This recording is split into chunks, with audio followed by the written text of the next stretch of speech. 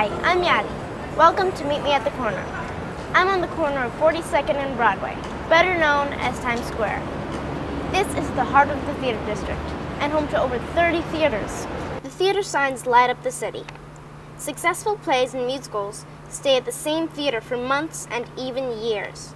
The curtain comes up every night at 8 p.m. from Tuesday through Saturday, with afternoon performances on Wednesday, Saturday, and Sunday. Today we're going to talk to Lon Hoyt, musical conductor of Hairspray. We're going to talk to him about his life as a musical director and what it's like being a musical director of one of Broadway's biggest hits. Come on, let's go in. Hi, come on in. What is musical theater? Musical theater is the marriage of words, music, and song. So two characters will be talking in a scene and they can't help themselves, but they burst into song. There are three parts of a musical: music, lyrics, and book. Can you tell us about these? Well, the music's pretty self-explanatory. The lyrics are the words that go along with the songs, and the book is all the spoken words that doesn't have music underneath it.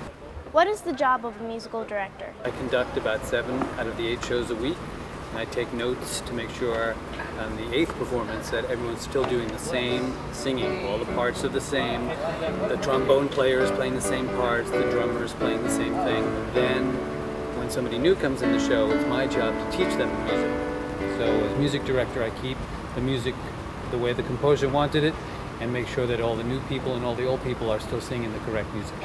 How is this different from being the actual director of the show? The director has a bigger job. He's got to take all the acting, all the music, all the scenery, all the costumes, and basically take a whole bunch of different things and mix them up in a big pot and then come out with production.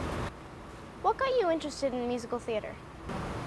When I was growing up, I was the piano player in my group of friends, and that led to me playing for people who wanted to sing.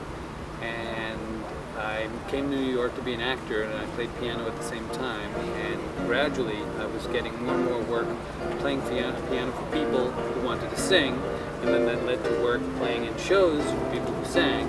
And it became something I fell into as a music director. And Hairspray kind of made me a permanent music director. What advice would you give to kids that want to be in musical theater? If you really want to do it, if you have that desire, then follow your heart's desire. Get in as many musicals as you can, do as much as you can, take as many classes, whether it's singing, dancing, acting, acrobatics, anything that you can do to just keep doing things that are involved with musicals. The more you do it, the better you get, and the more that you do musicals, the more you'll find out, is this really what I want to do? And most times it is. So you have to follow your desires. What are the instruments used in Hairspray? Well, we have 15 musicians in our orchestra. There's a drummer, there's a bass player, there are 3 keyboards that play various keyboard sounds as well as simulate string sounds and horn sounds. We have 4 horn players, 2 reed players, each who play different saxophones, clarinet and flute, trumpet player, and a trombone player, percussion player who plays all sorts of timpanis and Latin percussion instruments and congas, and 2 violinists and a cellist. It's 15 in our band. How many people does it take to make a full house in this theater?